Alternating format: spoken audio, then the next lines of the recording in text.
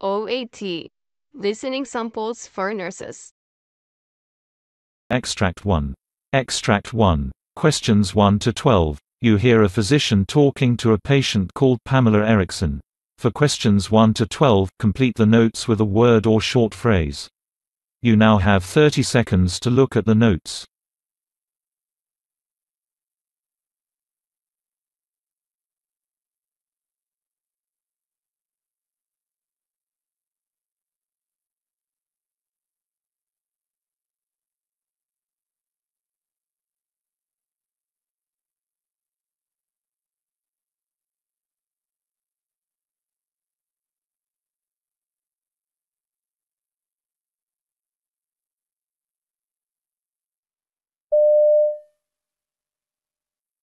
Hello, doctor. Good morning.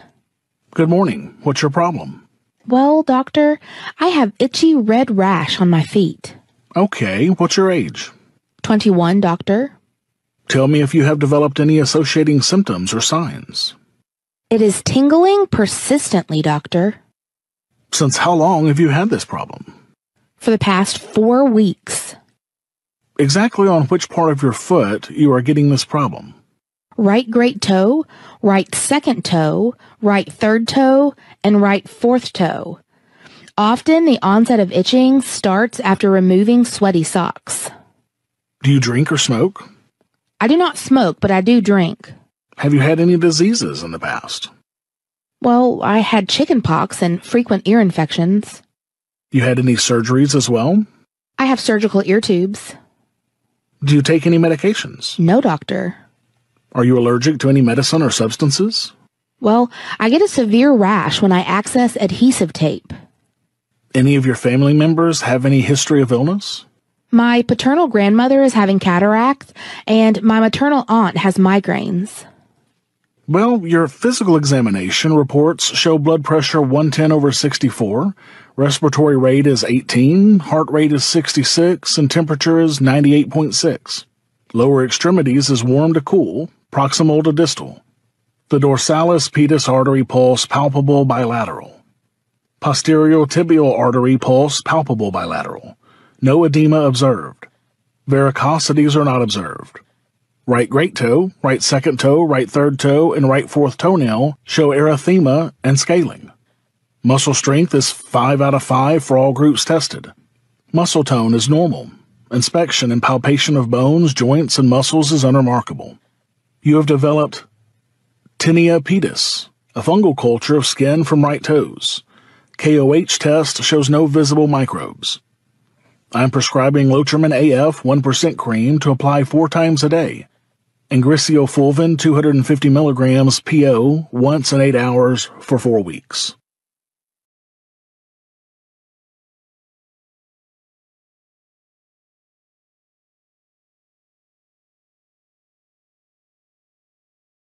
Extract 2. Questions 13 to 24.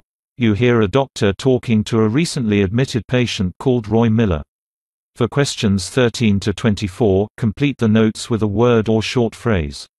You now have 30 seconds to look at the notes.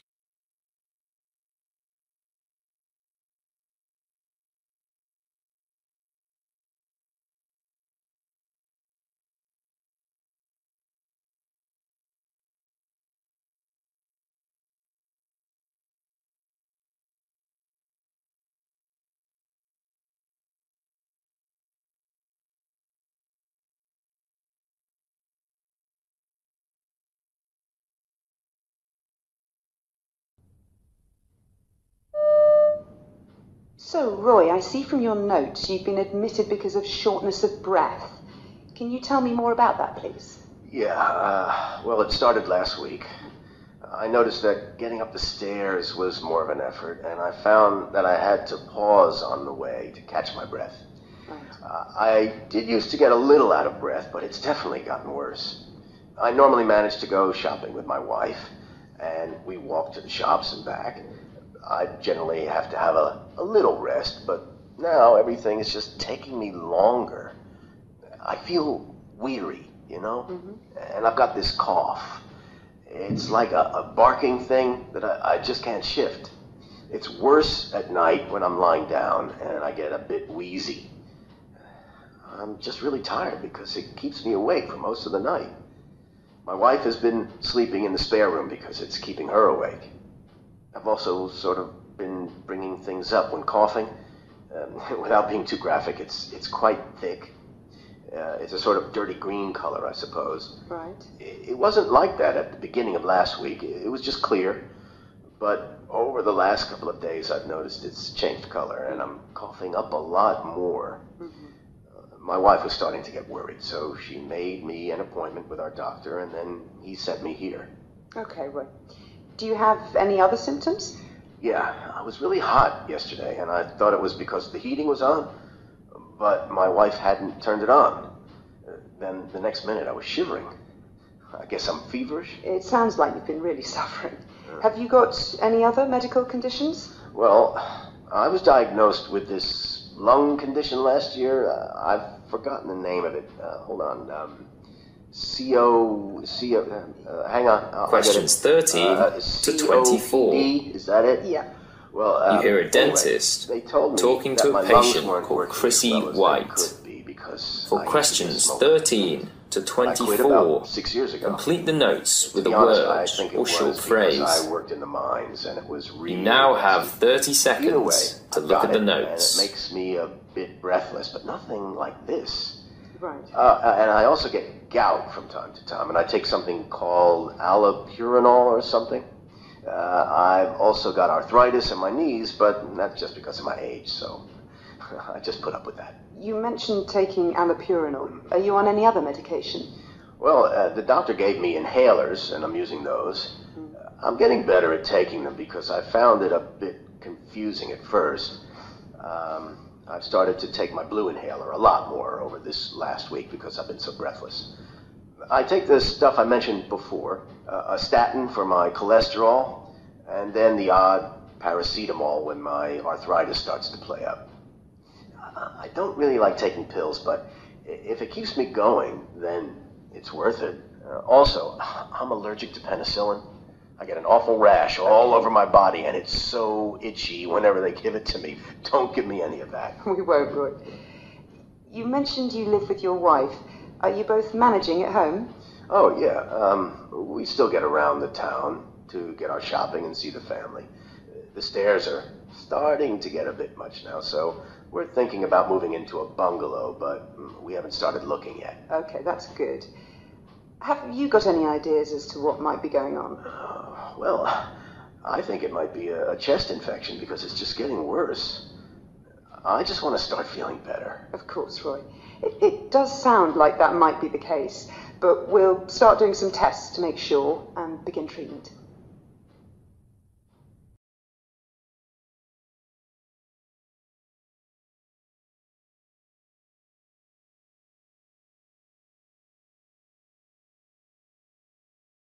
That is the end of Part A. Now look at Part B. Part B. In this part of the test, you'll hear 6 different extracts. In each extract, you'll hear people talking in a different healthcare setting. For questions 25 to 30, choose the answer A, B or C which fits best according to what you hear. You'll have time to read each question before you listen. Complete your answers as you listen. Now look at question 25. You hear a doctor explaining to his patient about a bone marrow biopsy.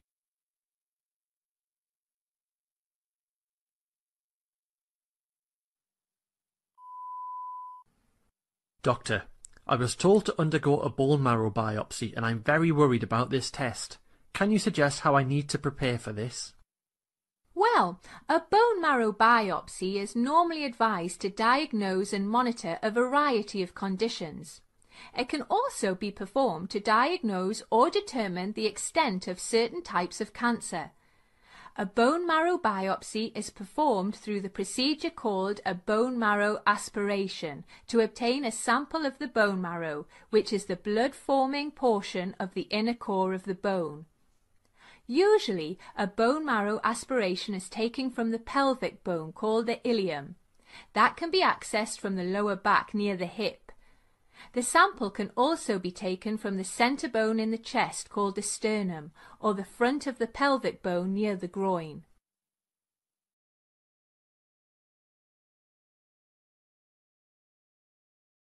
Question 26. You hear two hospital managers talking about an information session for people who want to do voluntary work.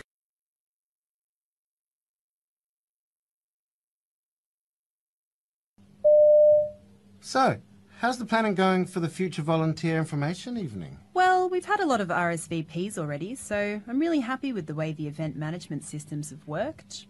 Having a bit of trouble sourcing some good catering, though. Considering that these people are freely giving their time to come and learn what is expected, I really want to provide some nice food and refreshments for them. Have you got any contacts you like using? Yeah, look, that's right. It's a small thing we can do for those participants. I'll tell you what, I'll ask around my team for some recommendations for something a bit special. Great, thanks. I really appreciate it.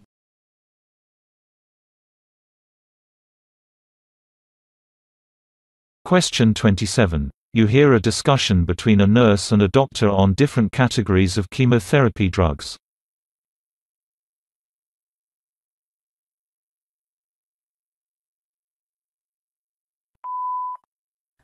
Hello, doctor. What are the different categories of chemotherapy drugs? There are several types of chemotherapy drugs that vary both in their functioning and on which part of the cell cycle they work. Alkylating agents are nonspecific drugs that directly damage DNA. Examples include Cytoxan and Myloran. Antimetabolites work by pretending they are nutritional sources for the cell. Cancer cells take up these drugs instead of nutrients and essentially starve to death. Examples include Navalbine, VP16, and Gemzar. Plant alkaloids include drugs obtained from plant sources. Examples include Cosmogen and Mutamycin. Anti-tumor antibiotics differ from the types of antibiotics used to treat bacterial infections. These drugs work by preventing cancer cells from reproducing. Examples include Adriamycin and Cerubidine.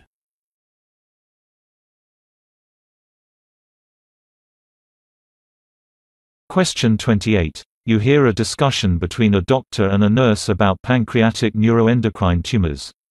Now read the question.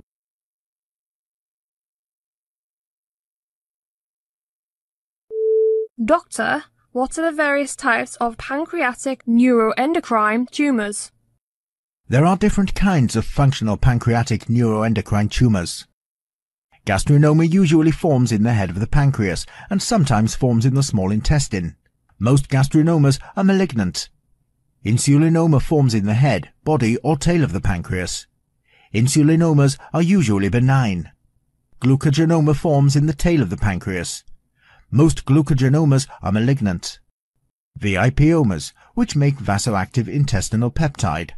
Somatostatinomas, which make somatostatin.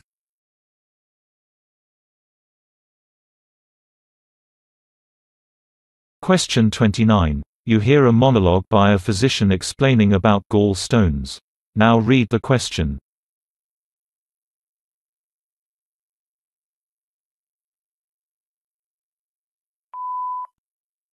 Gallstones are formed due to an imbalance in the composition of bile, resulting in hard stones that are made of pigment or crystallized cholesterol, or a mixture of the two.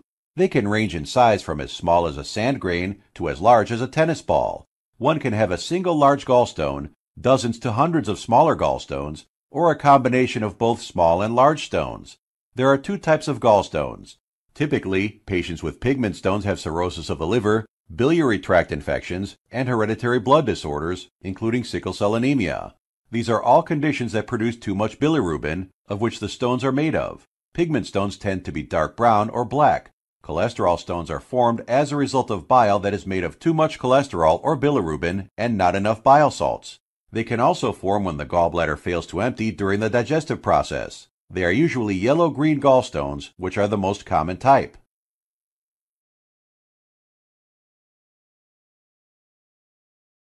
Question 30. You hear a doctor briefing the junior doctors about trigger point injection. Now read the question.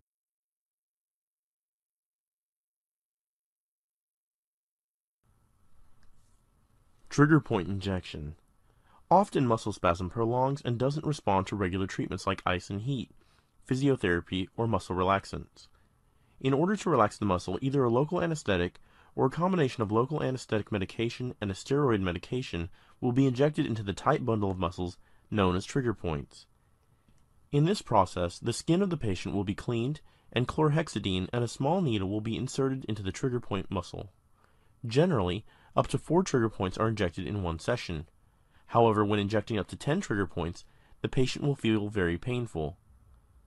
It is essential for the patient to inform the physician when the needle contacts the painful trigger point, as this is where the medicine has to be injected. They may feel a temporary discomfort. There can be many possible complications after a trigger point injection, including mild bleeding and skin irritation and infection. Although the positive result of the treatment cannot be ascertained, the local anesthetic will numb the area for 3 hours. The corticosteroids remain in the tissue in active form for about 1 month.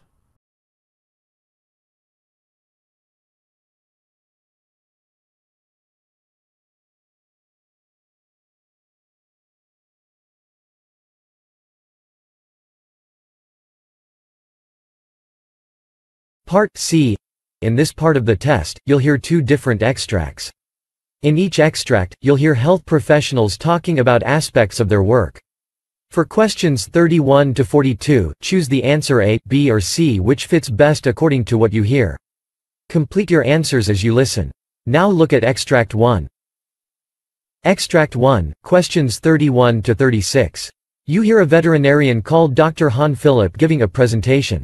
You now have 90 seconds to read questions 31 to 36.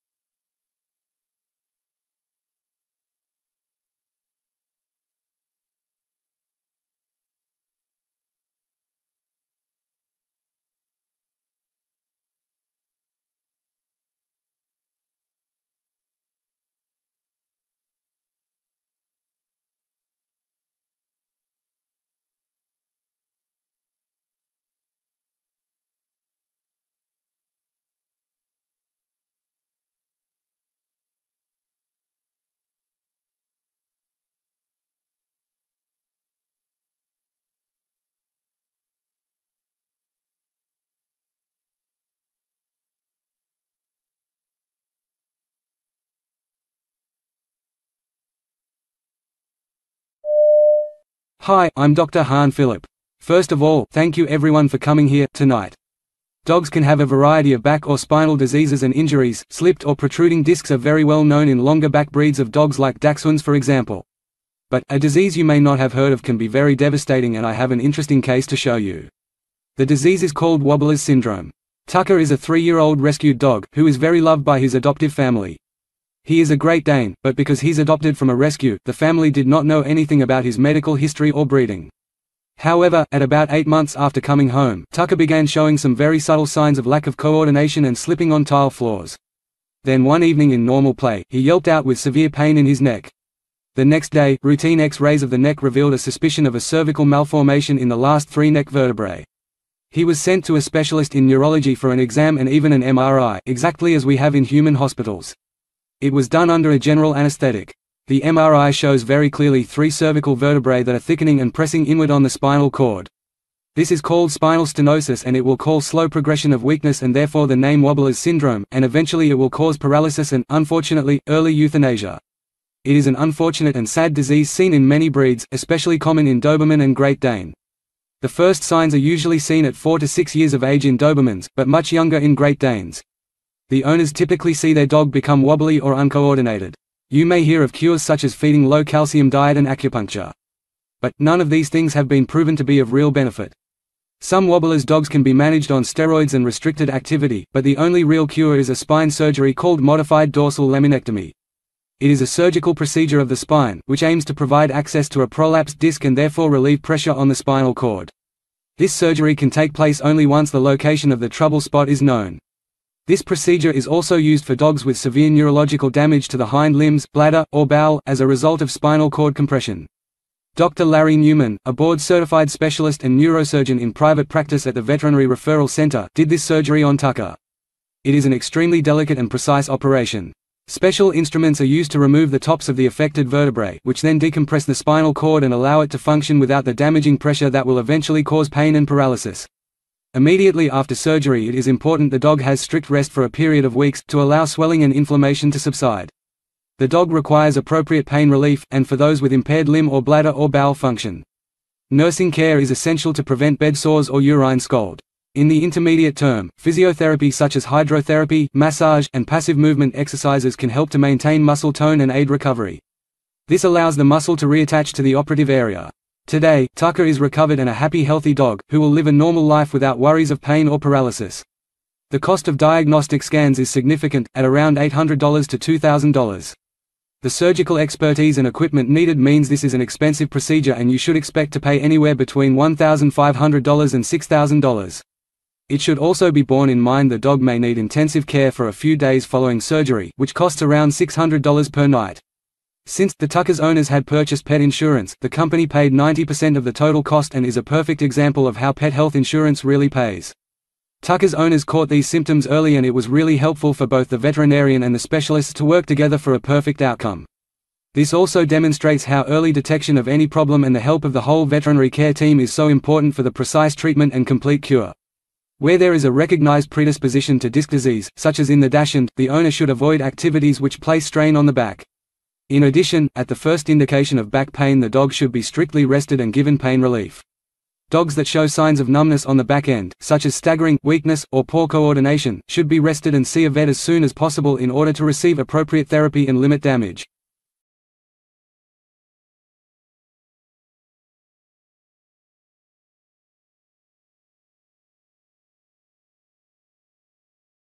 Extract 2. Questions 37 to 42.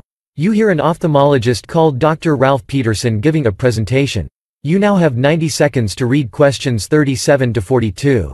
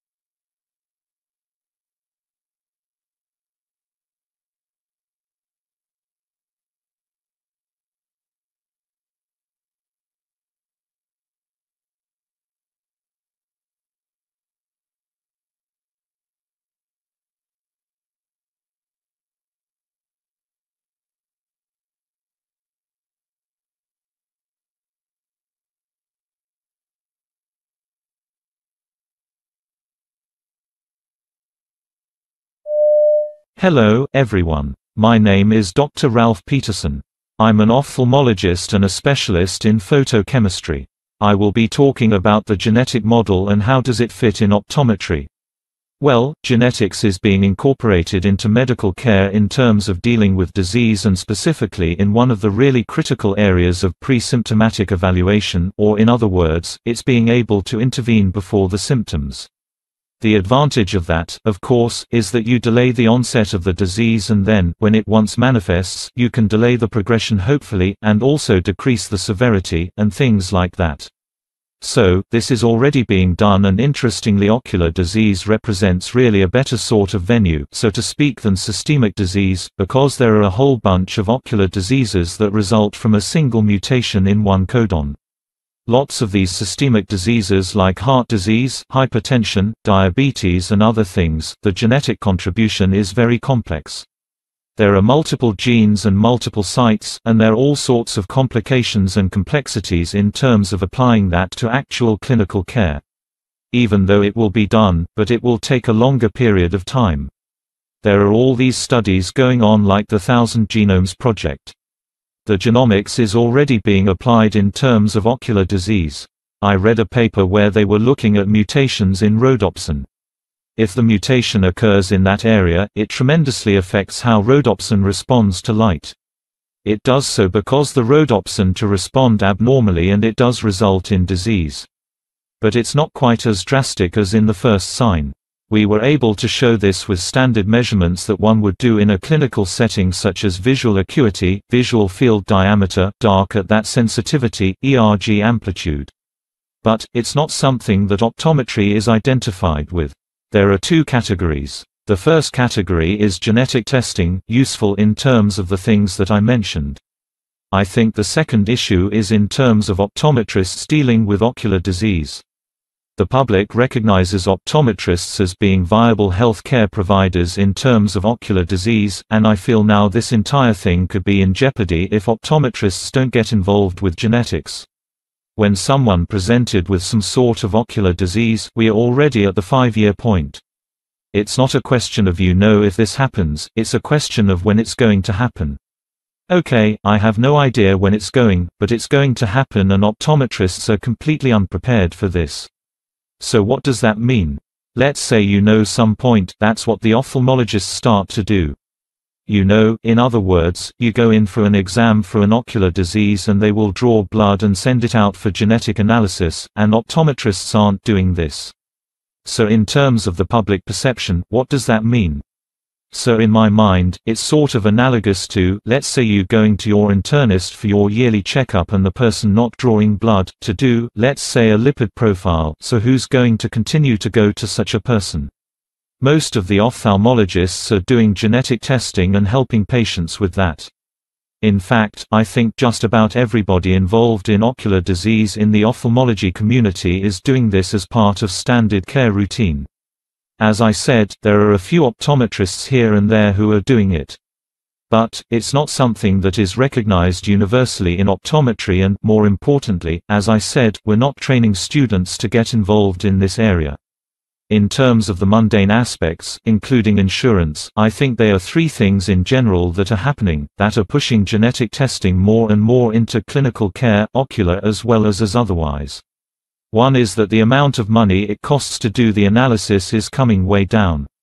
The second thing is the length of time it takes to do an analysis is speeding up very significantly, and perhaps most importantly, the insurance companies are starting to cover the tab because they are beginning to realize that it will cost them less in the long run. So these are all important issues that are driving genetic testing into a standard medical care. Now, both nutrition and genetics are becoming part of issues that are important in terms of ocular disease and specifically in age-related macular degeneration.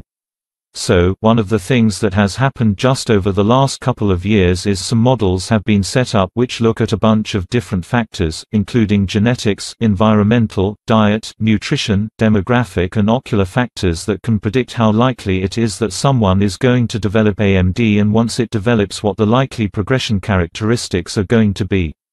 But again, showing you how both these areas are becoming vital in terms of dealing with ocular disease concludes it.